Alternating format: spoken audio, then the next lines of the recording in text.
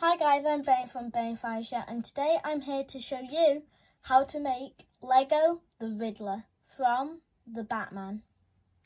So, first off, you're going to start with the figure from set number I do not remember, the Batcave from the new line of Batman sets.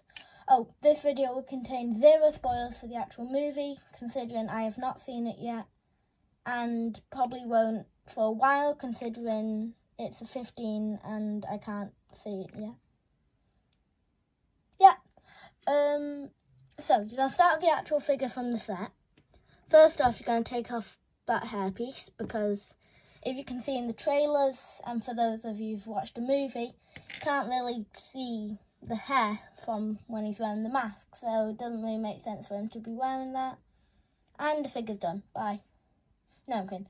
So we've got the figure, but just to make him a slight bit better, you're going to want to take off that head, and to make him unmasked, you can add this head that came on Justin Hammer's in a set from a while ago, 2017.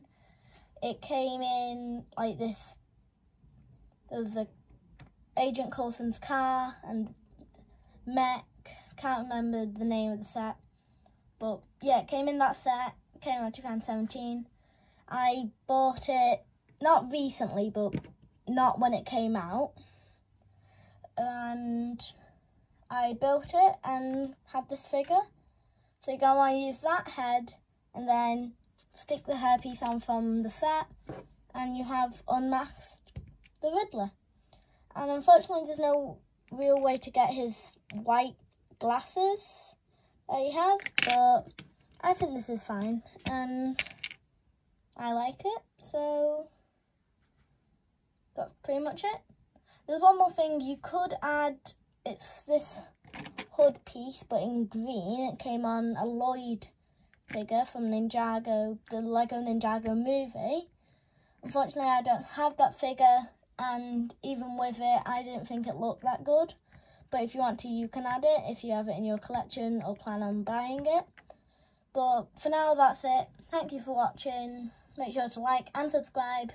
And well, bye.